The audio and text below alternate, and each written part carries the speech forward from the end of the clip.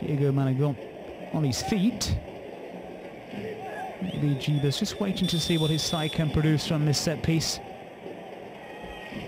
And the ball drilled in. Rafael was beaten. Terrific strike. The second goal of the match for Paulista. Rodolfo's effort from a long way out. And that was a real beauty.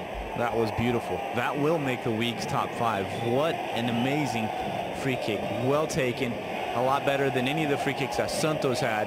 And I would say Paulista, even though they had a guy sent off, do deserve to be winning this game. But look at how far away it was. No chance for Rafael. Rafael just a little off his line.